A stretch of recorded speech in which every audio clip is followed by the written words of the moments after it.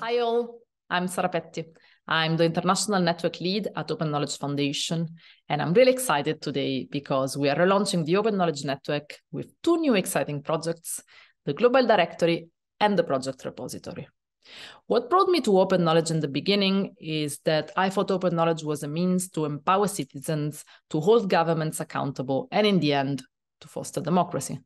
What I came to understand after working with the Open Knowledge Network is that Open Knowledge goes much beyond that, and that it is above all about communities and collaboration. And that's what the Open Knowledge Network is.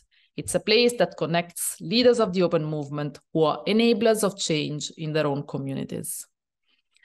So what we're doing today with the Global Directory and the Project Repository is that we are bringing two new tools that will hopefully help us to bring new people around the table in the Open Knowledge Network, because we believe that we're better together than alone, and that if we bring new people around the table, then hopefully we can find more creative and inclusive solutions for a better, fair, free, and open future for all.